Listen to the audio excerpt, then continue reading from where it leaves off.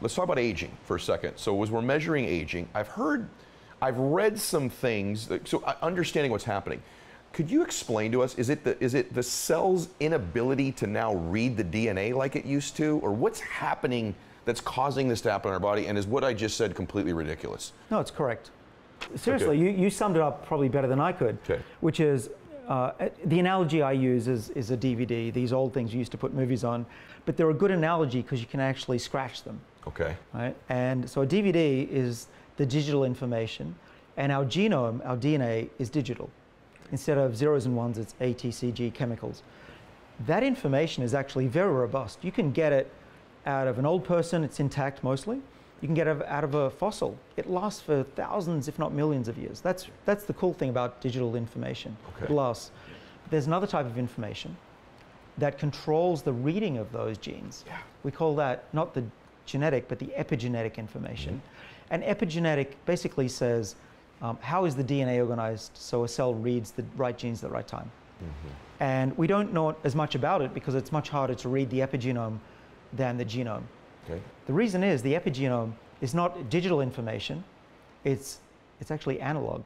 Mm. It sucks. Anyone who's had a cassette tape or a phonograph or a record player sure. Is actually experiencing the problems with analog information. Okay. There's generations of people now that have never experienced analog in their lives. But trust me, analog sucks. And our bodies, half of the information in our bodies is analog. Okay. And that's the problem. That's why we age. Okay. Because we have an analog system that reads the DNA. Mm.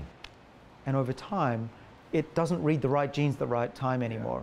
Yeah. Okay. And cells, when they don't read the right genes, they don't function well.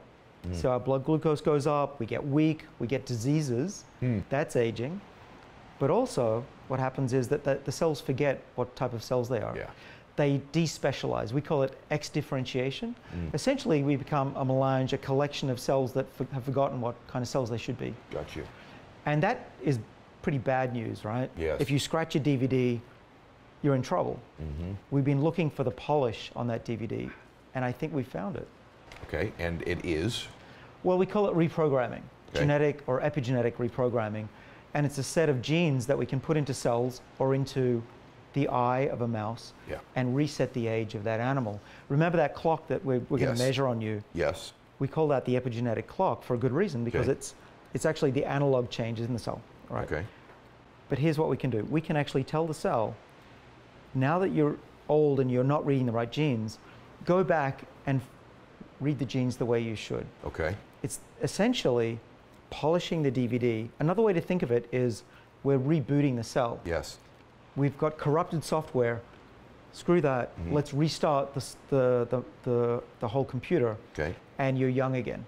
Okay. Right? Erase the hard drive, start again. Wow. But we didn't know that was possible until a year ago. Wow. Wow. That's what's in the book. I was writing the book as we made these discoveries. Wow. Wow. Imagine that. There's a memory of being young in all of our bodies that we just have to tell reset. Oh my God.